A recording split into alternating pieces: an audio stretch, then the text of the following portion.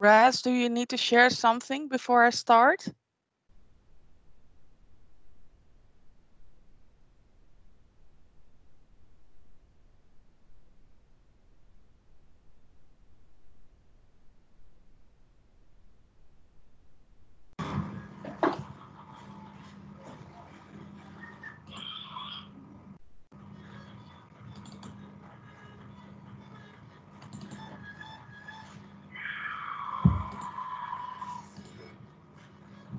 Guck, ich hab's gemacht.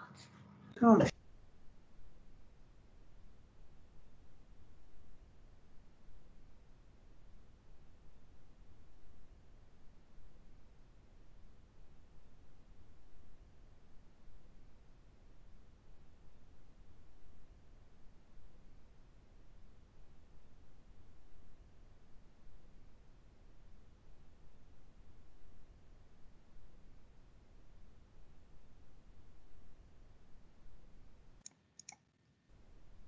And welcome, Rebekka.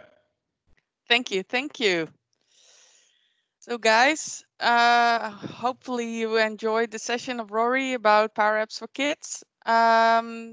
So now we are doing a session for slightly little more bigger kids or just adults. Let me share my presentation.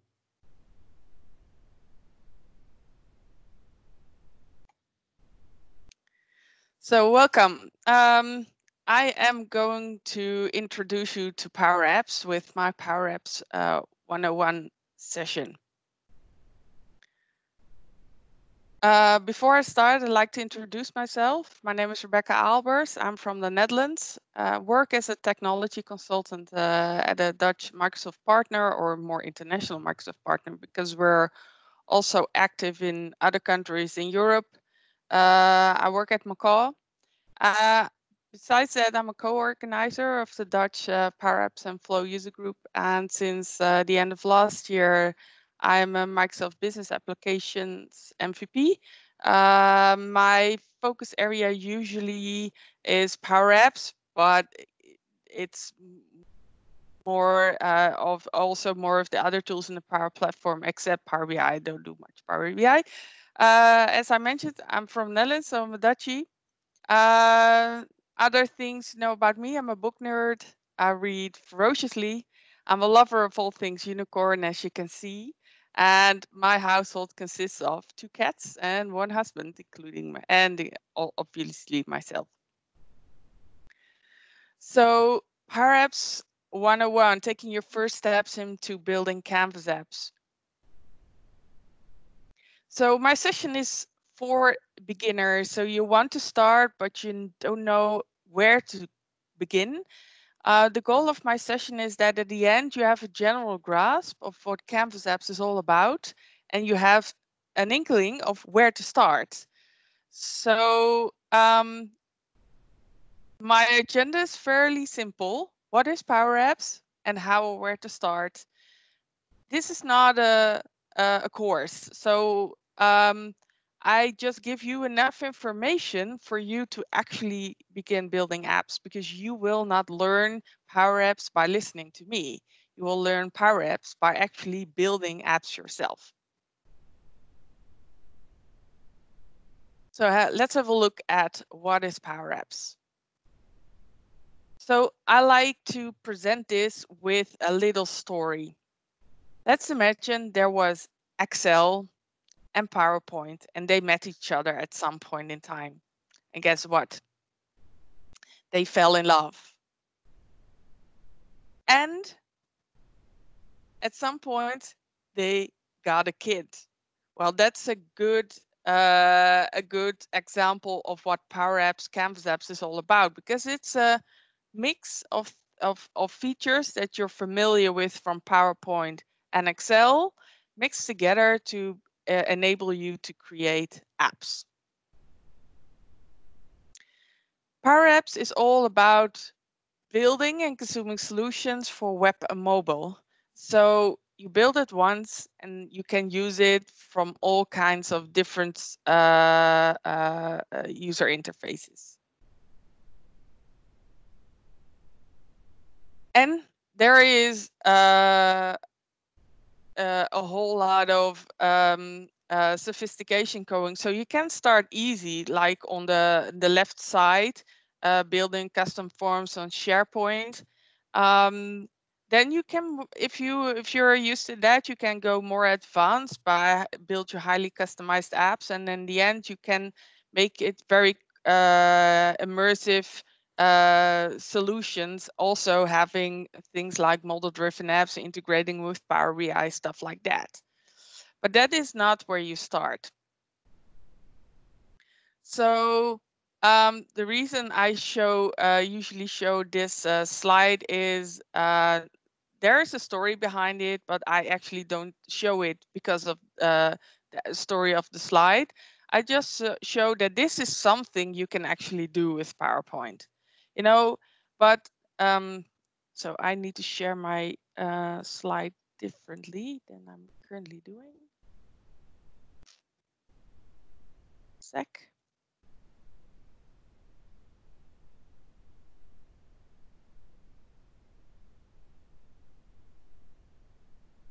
Because I want to show you what is going on here with the animations in this slide. So let's go forward.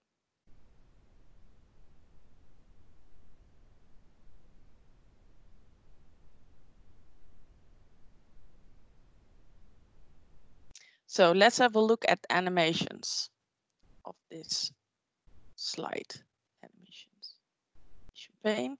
So there is somebody who took a long time creating this slide. Look at the amount of animations that are going on. Well, if you start building PowerPoint slide decks, you don't start here.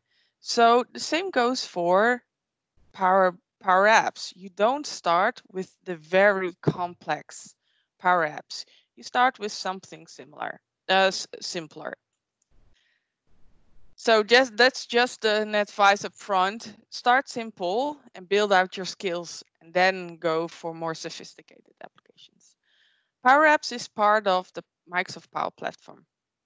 So it's the one platform that gives low-code platform that has a range of applications from Power BI, Power Apps for creating applications, Power Automate, and Power Virtual Agents, and making use of the Common Data Service, data connectors, and AI Builder. So there are 3 types of Power Apps: Canvas apps, model-driven apps, and Power Apps portals. This session is all about Canvas apps. So if you want to know more about model-driven apps or Power Apps portals, please have a look at the agenda, because there are sessions specific about these types of applications. Canvas apps is the applications you build with Canvas apps are usually with the user experience in mind. You have a WYSIWYG designer. What you see is what you get, and it's really great for building task and role-based apps. And also it allows you to combine lots of different data sources. So it says here 200 plus, but in the meantime, it has grown to over 300 model-driven apps, and PowerApps portals, on the other hand, need the common data service as a backend data source. So Canvas apps is all about connectors. You have your data somewhere. It could be SharePoint, it could be SQL Server, it could be maybe Office 365 Outlook or an Excel on your OneDrive. If there is a connector for that, you can connect it. And even if there's no connector, if you have a colleague who knows how to do custom coding, they can create a custom connector for that. And also to connect from on-premises data, that's possible using the on-premises data gateway that is also available for Power BI. If you create Power Apps, you go to make.powerapps.com. This is where you end up. And this is actually where you go if you click on the Office 365 link with the Power Apps logo. There are a couple of ways to start building your first app. You can start from scratch. That's actually the first option you will find on this page. But usually that's not where you start if you build your first apps. You start, for example, with data. So maybe you have a list in SharePoint, an Excel file in your OneDrive, a SQL Server database already available, or a Common Data Service database. And another good way for your first apps is to start from a template. The templates really help you to quickly create apps for pre-built apps for a specific scenario. And they also are really helpful if you want to learn to understand more of the concepts. There's somebody with his microphone on. Can you please mute yourself? Thank you. The first thing you do if you build from scratch, and the first thing you will do in the near future, is you have to think about the form factor. So is your app going to be used on a tablet or a PC? Or is your app going to be used on a phone? Let's have a look what happens if you start from data. So you pick your source. In this case, I chose the Common Data Service. Next, you choose the table that is part of the Common Data Service. In this case, I picked the accounts table. And an app is pre-built for me. What this app has is 3 screens. A browse screen that lets me browse through all the data that is inside of the accounts table that I chose. A detail screen showing some of the details. I can add more to them later. And an edit screen letting me edit the actual records inside of the table that I used. So with these screenshots, I always showed you some parts of the PowerApps Studio. Let's have a look at the PowerApps Studio because this is where we actually create apps. On the top of the studio, there is a ribbon, very familiar if you work a lot with Office products. And very important, on the upper right, there is a play button that allows you to preview your application while you're working on it. So what you will, other things you will find in the ribbon are quick shortcuts to alter some layout stuff in your applications, adding custom actions, and viewing some other elements that are part of your application. On the left side, there's the tree view. The tree view allows you to navigate through all the elements that are part of your application. So you see the screens and you see if you can fold them out, and then you see all the controls that are on the different screens that are part of your application. So you will work a lot with the tree view when you create apps.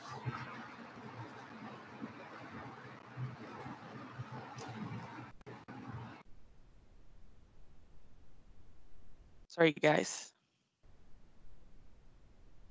So next to the tree view, there is a list, a hamburger view that you can draw out. There are a couple of options. You can choose the tree view. And next to that, there is an insert menu, item, data sources, and advanced tools. So the insert, that's where you will find all the controls that you can add to your application. And under data sources, you will find all the data sources that are currently added to your application.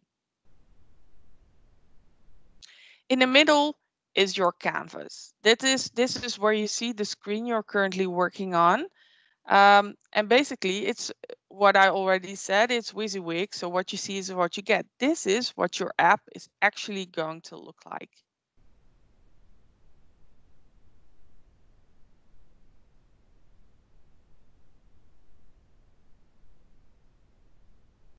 On the right side of the screen is the properties pane. That will show the properties of the control currently selected. So currently I have selected the screen. Here it will show me the properties that I can update for this screen. For example, change the fill, so the color that is showing, add a background image, and do some other stuff with this image.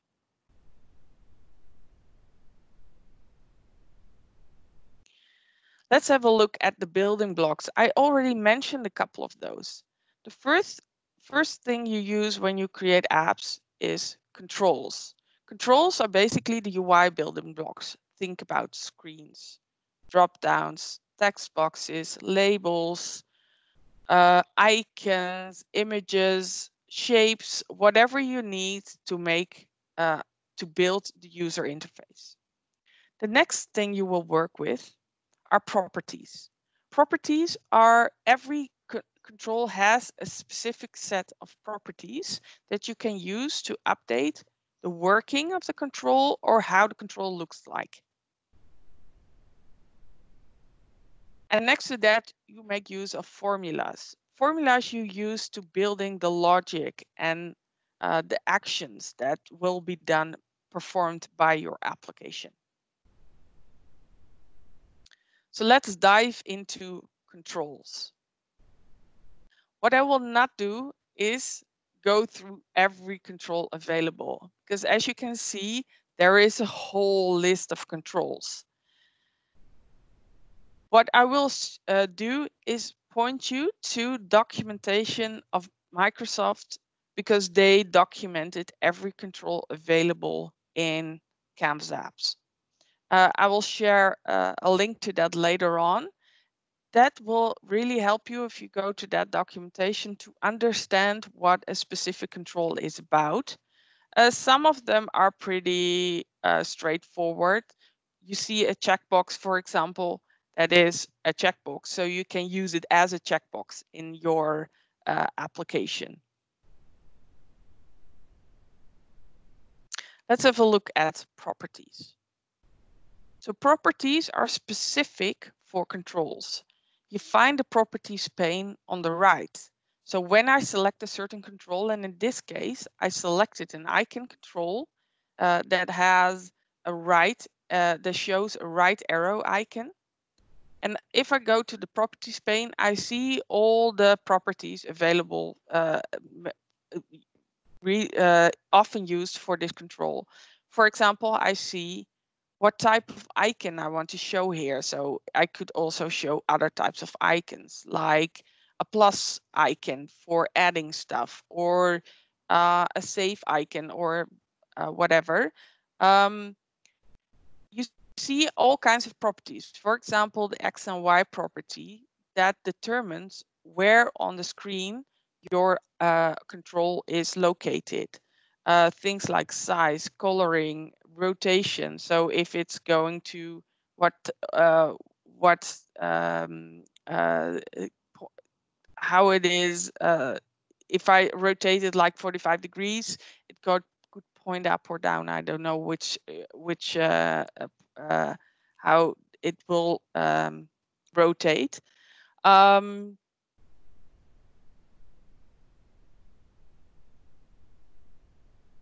So there is another set of properties, because what we just saw were the properties you often used.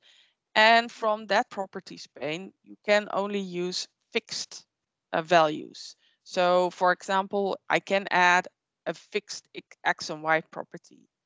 But what if I want to add logic, for example,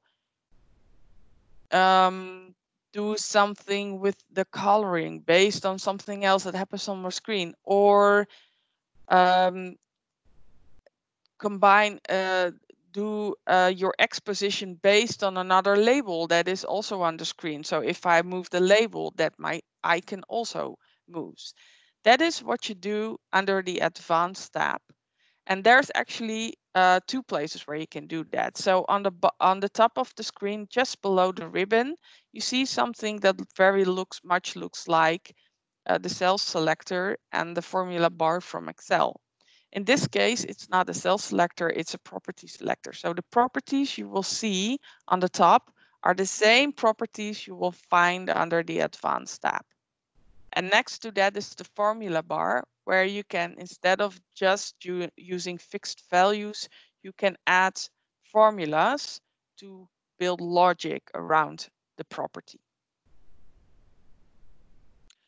Everything you want to know about controls and properties can be found on Microsoft Docs.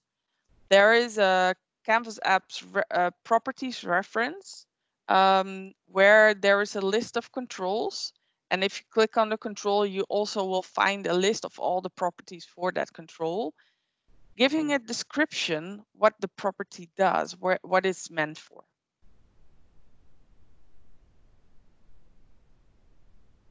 Let's have a look at formulas.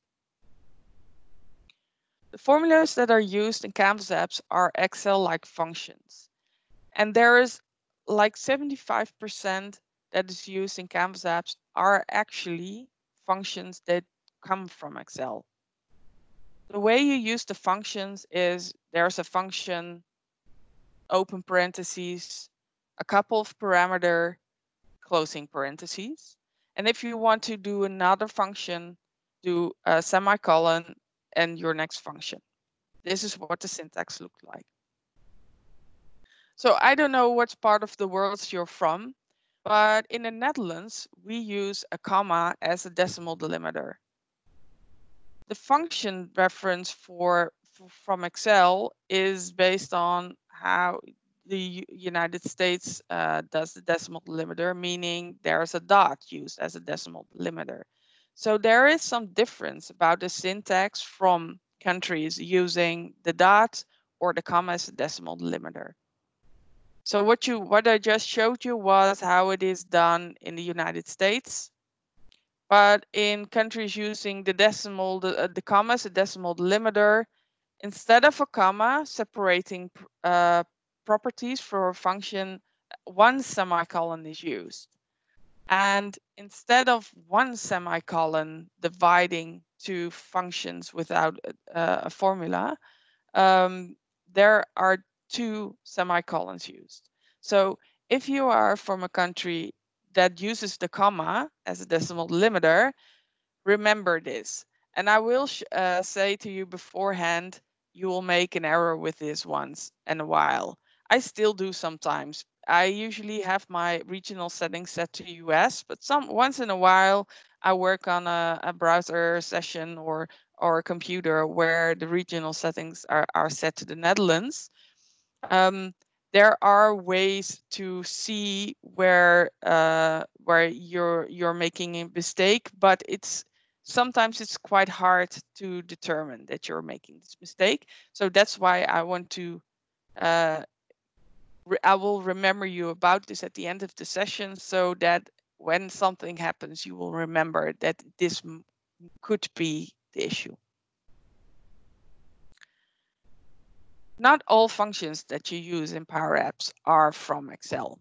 There are a couple that are specific. Things like navigate, that allows you to navigate from one screen to another. That is something that is not in Excel, but it has to be part of PowerApps because that's functionality that you need when you are building applications. Things like enable and disable, allowing you to disable controls based on logic. For example, allowing you to disable a button to submit a form until all required fields are filled in. Edit data in another data source. That is something very specific and needed in PowerApps. Because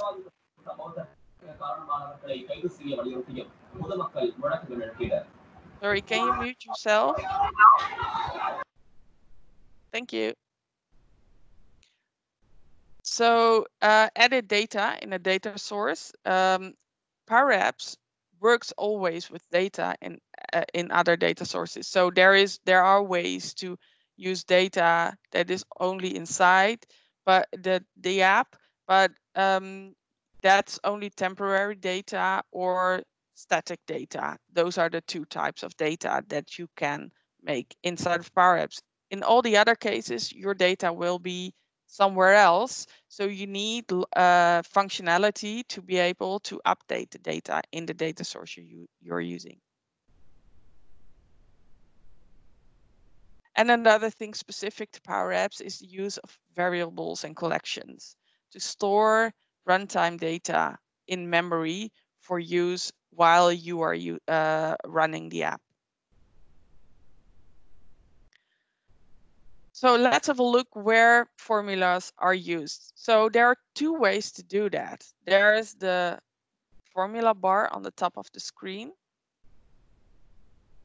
and you can use the formula, the property field on the right side. I have to say I usually use the formula bar.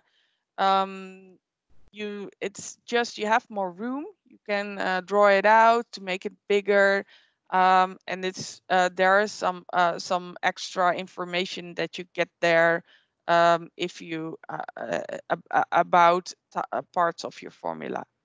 So if you put your cursor somewhere in your formula, you will get some information about the function that you're using and the types of properties that need to be added to make that function work. And also some information about the property that your cursor is currently in. So in this case, I show the navigate function, and it shows on top that the navigate needs a target. So where are you going when this function is performed? And what is the transition that that you want to show? For example, do you want to fade, or do you want to? So it's like how slides are from one slide to another. How does it look like? That's something you can also do with navigation from screen to screen. So here you see that transition. It gives a little description, the visual transition used for navigation. So you also will see usually if you start typing a function, you will see the properties that are mandatory. So usually there's also a couple of optional properties, but you will also always see the ones that are mandatory.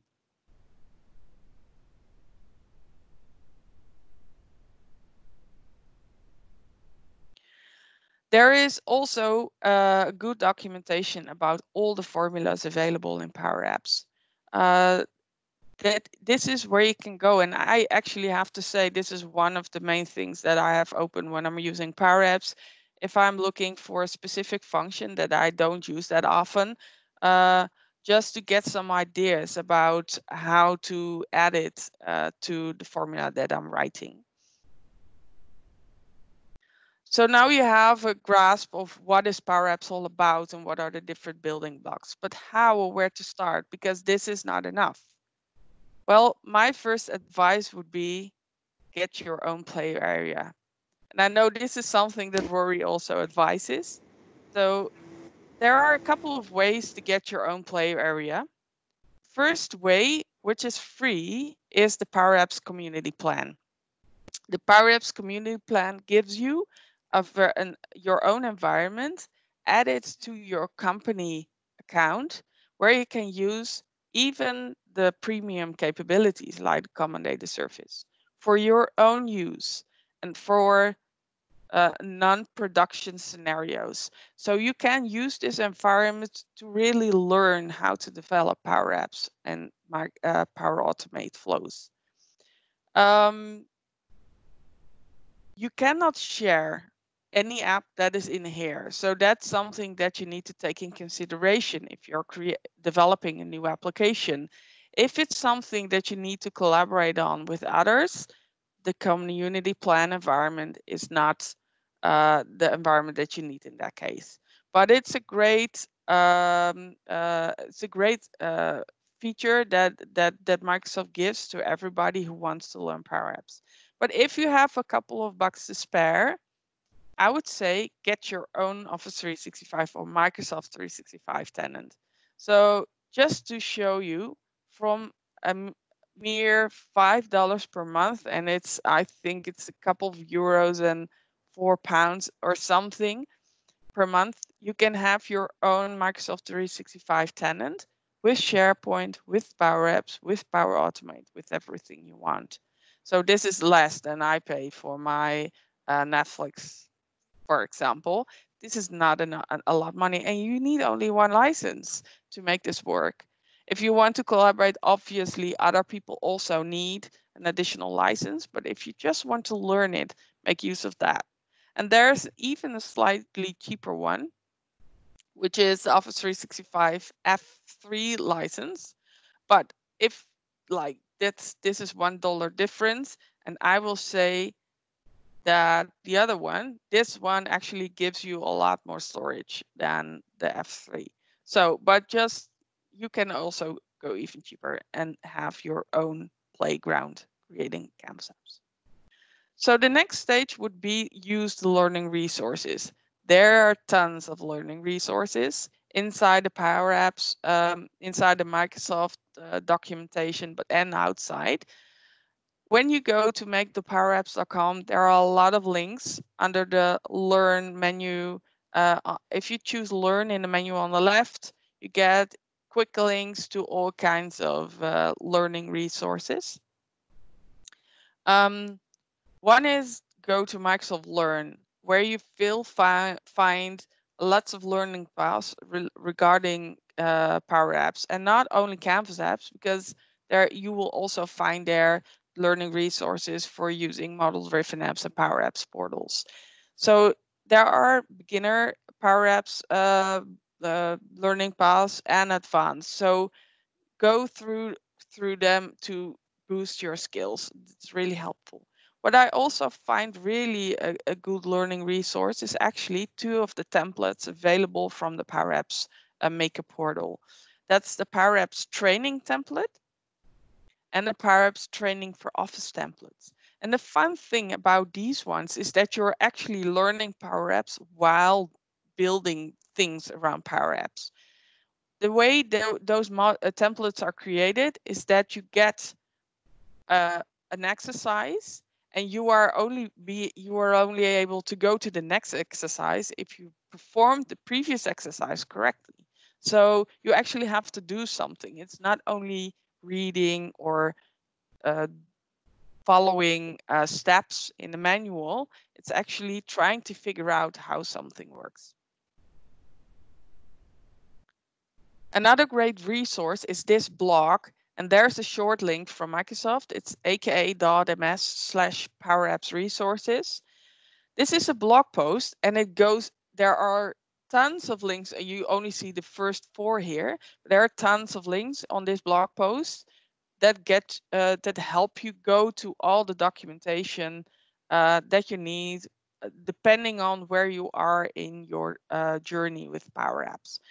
So it starts with I'm new, but there's also for more experienced builders. There are links to client stories. There are links to all the community resources, and they are keeping this blog updated. So if there's something new, you will find it here. And obviously, there are tons of resources outside of what Microsoft creates.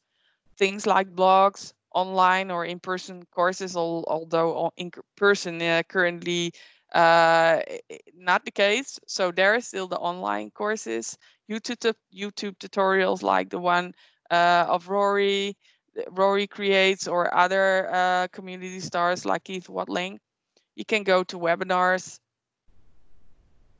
And the next thing would be ask questions, which is so important if you want to learn something. So my primary location to ask questions would be the communities. So if you go to powerusers.microsoft.com, you will find shortcuts to, among other things, the Power Apps community. And this is where you can ask questions, and people from the community and moderators that look at the questions coming into the to the community will answer your question or will help you get unstuck if you get stuck. But there's also a lot going on with Twitter, user groups, and events like these. You know, this is where you can ask your question. if you have a question, you're on Twitter, please ask your question with the hashtag PowerAddicts. That's really, people are looking at that hashtag to help you along. And if you want to be a power addict, just be one, because there is no entry level. If you want to be one, you just be one. So user groups, there were a lot of in-person events, but they tend to be more of on the virtual nowadays. But that's also a great way of place to ask questions. And if for events, have a look at the App on a Days that are organized by Microsoft. So those also became virtual events. I actually have presented a couple of those, and it actually goes very well, because you will build your own app. But if you don't understand something, there is somebody who can help you along. So this is basically my session for today. I think I am way ahead. Usually I take a little bit more time about this. Can the link shown for formula in PowerApp be given in chat? Yes, I can. Oh, that's already done. So if there are any questions, please raise your question.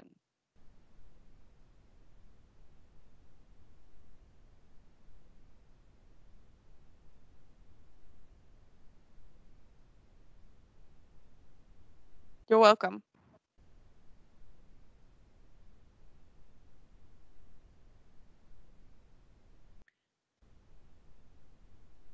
Really, no questions? Everybody already knows PowerApps?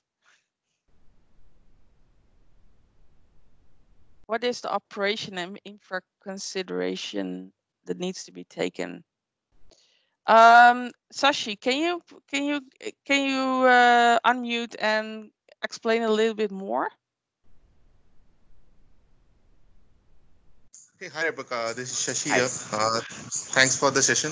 Just I have a few queries, like suppose for a customer we want to implement this Power Apps, Canvas apps.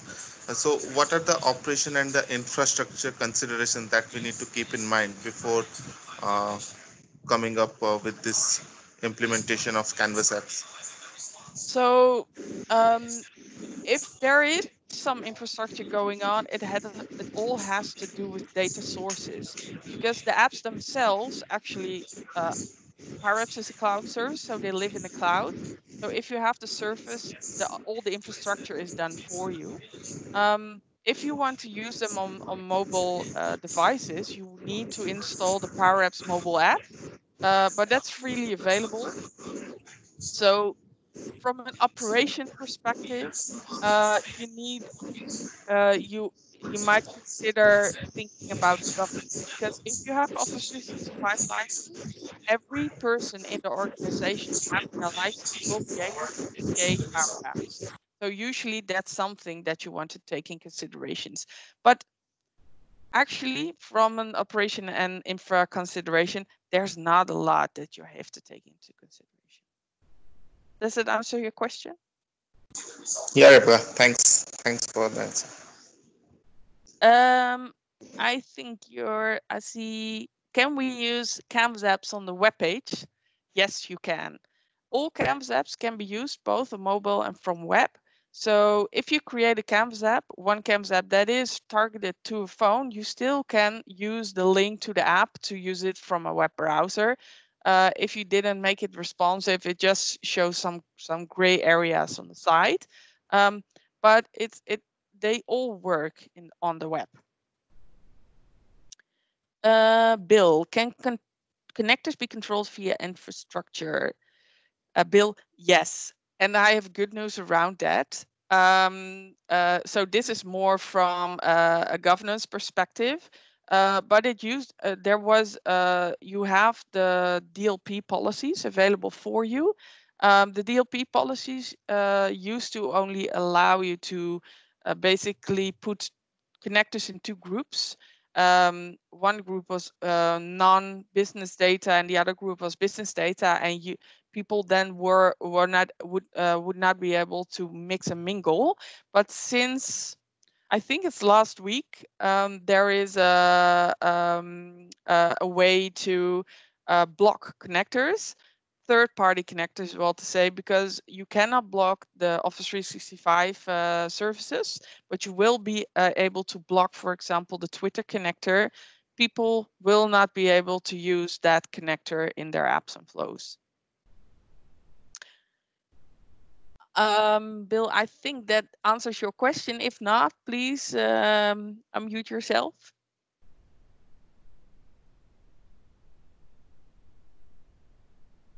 Okay, so before I go to next question, so the data loss prevention policies for the Power Platform are actually something else than the data loss prevention for Office 365. And there's the naming is a little bit of mix up here. So data loss prevention for Office 365 actually allows you to do things in the data used in SharePoint, data used in Outlook, things like that. The data loss prevention for the policies are all about the connectors.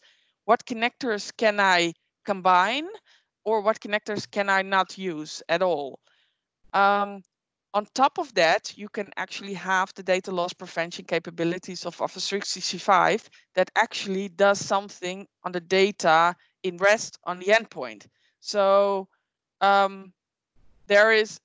it's just different kinds of data loss prevention policies, and they target something totally different. For this, I would say for docs and references, there is, I will look it up, but there are some specific docs about governing the Power Platform. That's where you want to go.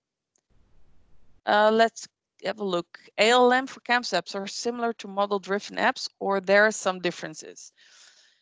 Sashi, that's Sashi. Yeah, there are some differences. I don't know if you went to the previous session, but Rory showed at the end something about how to export and import. But PowerApps also, CAMS apps also has the ability to add them to solutions, but they're not, the way solutions work for CAMS apps are slightly different than they work for model-driven apps.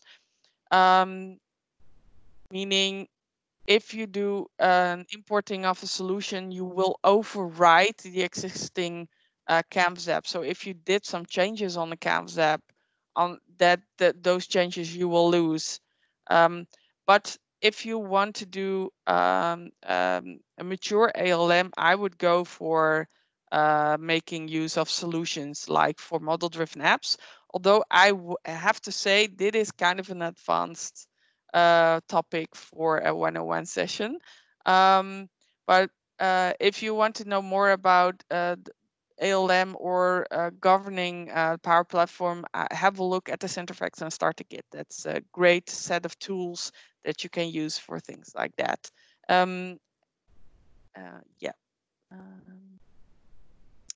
Can we create workflow embedded apps? An app that could go through an approval process.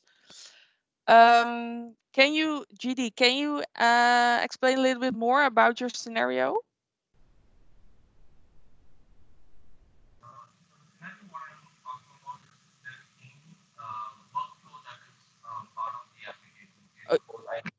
We cannot hear you, GD.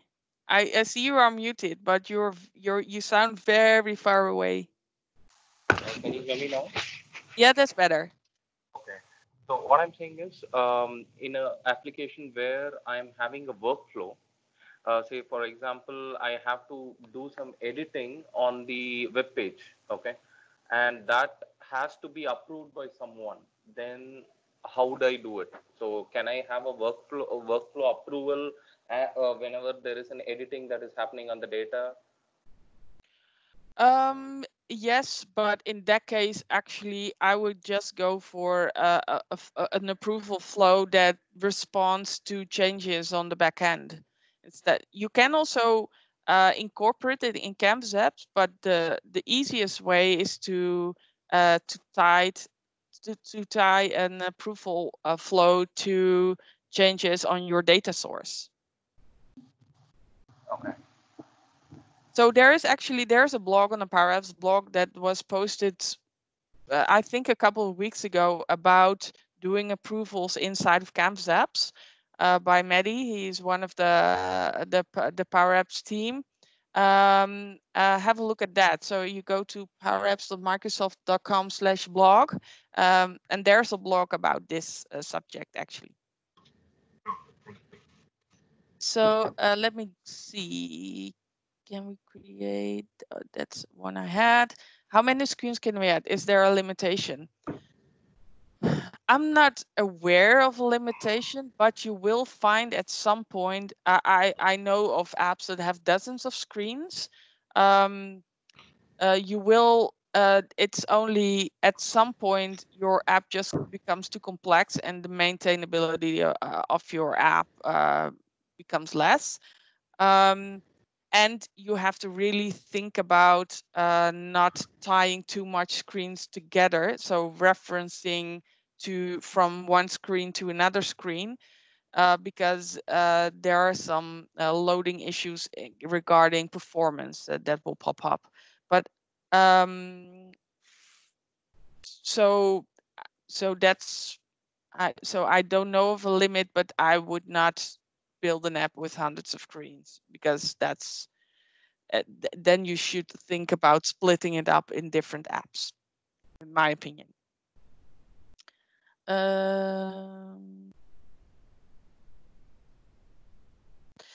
Canvas, Majur. Nice presentation, how to convert mobile Canvas app to tablet Canvas app. So currently there is not really good way to do that, besides a tool that somebody created that you can download from GitHub. That's one way. Another way is to just basically create a new app and copy paste everything. And one other way is actually to change the screen layout from portrait to landscape from just a mobile app.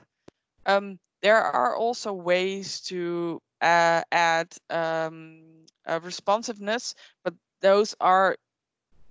it's quite a lot of work currently. So there are things that Microsoft is doing regarding this that will make it a lot easier to change to change things like converting from Canvas to model or to tablet, or just to don't even have to worry about it. Nice question, Rory. What was the first Canvas app you built? When did you get your wow moment? The first Canvas app I built was actually when the product just became generally available, and there was an application that was way too difficult to start with. And that was actually also when I had my wow moment. It was a kind of a report app for students of a dance school that had crazy ways to calculate the grades of the students. And that's what we did for that application. It was done by a custom connector created by one of my colleagues. And I was just new to PowerApps. And the reason why it was a wow moment, because I could do that. I could create that, and I was not a developer. I just was a consultant, a business user ending up being a consultant. And that was like 3 to 4 years ago, something like that. So there's been a lot of change since then. But still, what you could create then, that was great. Santosh, how to deploy to Canvas app production environment. So environments is a whole different subject. There is also every tenant that you create has a default environment. You have to figure out how you want to use that environment, but be aware that every user in your organization that has an Office 365 license where PowerApps is turned on can create apps and flows inside of that environment. So usually the advice is to target that as the personal productivity environment where people can create apps and flows for their own personal productivity or maybe for their team or something like that. What you can do, but you need at least one license to be able to do that. Like an additional license is add other environments next to that. An environment is basically the same as an Dynamics 365 instance, if you know about Dynamics 365. And deploying of those, you make use of solutions. I mentioned them before. That's a concept that actually derives from what used to be called CRM. You package your apps, your entities, data, and your flows in one package, and you can deploy it to other environments. I'm not sure if there is a session on ALM on the schedule. But if not, have a look at the documentation of the Center of Excellence Starter Kit and the Azure DevOps build tools. But again, this is not a 101 topic, to be honest. Is there a limitation to use Canvas app to Canvas on entity? Negdet, can you explain your question a little bit more? Hi, Rebekka and all friends. I just want to know if I have a subgrid or another property to change, for example, with colored. Is there any limitation? Because I heard you can use one canvas on one entity on the entity. Is it correct? Oh, so you mean an embedded Canvas app Yes, inside right. of model-driven app? Yeah, currently there's a limitation. I think it's on the tab or a page that you can embed one Canvas app. So you need to add another tab to add another Canvas app. But this is actually something that Microsoft is working on. They have said that they want to merge model-driven apps and Canvas apps more in the future. And then there's a concept called app pages that will become available where you can, and the limitation of embedding only one Canvas app, that will go away. So there's a lot of things coming regarding this, but currently it is only one Canvas app on one form.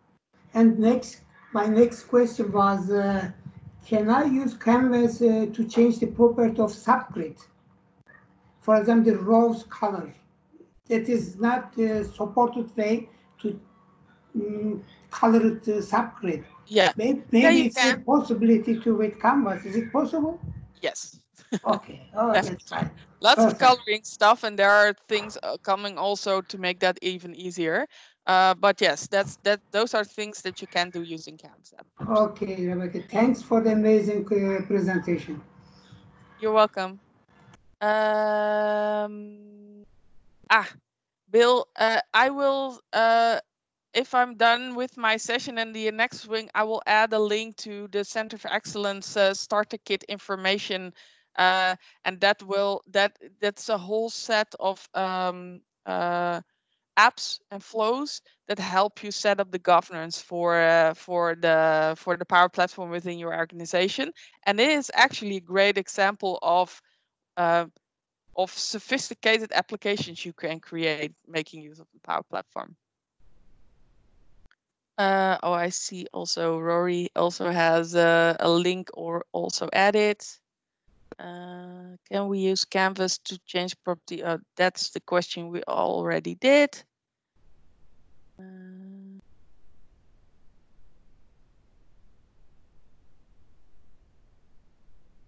How difficult it is to build responsive apps. If you understand how PowerApps works with formulas and things like positioning of controls on the screen, it is not that difficult. It's just a lot of work because you cannot work with fixed locations and fixed things like fixed width and height. You actually have to think what happens if my screen goes from this to this, and when do I want to reshuffle? So and the problem with creating responsive apps is you cannot use the preview mode. You actually have to publish the app and try it out. So I have built some responsive apps, and that's just it. It's just a lot of work. So that's basically it. So that for the model-driven apps, that's different. And for Canvas apps in the near future, hopefully, it will become a lot easier and more out-of-the-box types of stuff. Rebekka, I have shared a blog from Linza where he writes that you can embed now 3 Canvas apps in a model-driven form. Okay, so that's been updated then. I shared a blog. Okay, thanks. You're welcome. There are some known limitations with solutions. That's true. I have to figure it out every time myself. The thing is that with solutions, Canvas apps and flows actually is that this is a capability that they added when the product was already generally available for quite a while. So they had to do a lot of redo work. They learned from that, by the way. So hopefully, no, by the way. So in the future, they will. This is something that they want to do right from the beginning. But it's definitely something that that Microsoft wants to be as fluent as possible, because that helps building great quality apps. So I will do one question. I see the next one is Antti. If you would dissect an app to get started with learning, which app or apps would you dissect? That's a good one. I would just use one of the templates. Those are great. Those have some extra functionality in them. Just pick one that you think looks nice and just try to see how it was created. To understand the concept of showing rows of data and doing forms, starting with an app from a data source is also a great way of learning applications. So there are more questions than I can answer today. So I just want to thank you for for attending this session. I would say I would remember you about the comma semicolon thing regards to region. And my shout out is just play and have fun, and don't forget to talk to IT. That is, I do a lot of governance, getting governance started at companies. So I know that your IT department would like to know what you're doing. This is my email address. I'm active on Twitter, Rebekka Aalbers, and my blog is powersuite.blog. I try to do blogging, but I don't do it that much. But you will find my links to my slide decks and stuff on there. So I will share my deck as well. And there is lots of links to all the resources that I mentioned. With that, thank you. Thank you so much, Rebekka. And please remember to share your contact details in the chat so people can connect with you on Twitter, LinkedIn, and follow you on your blog.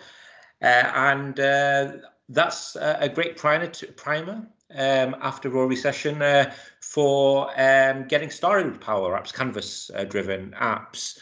And we will continue with Arpit, who will share his top tips for creating Canvas apps. So in the next, after the short 3-minute break, we will commence with Arpit's Sharavista's session. Once again, thank you so much, Rebekka, for joining us today, all the way from Amsterdam.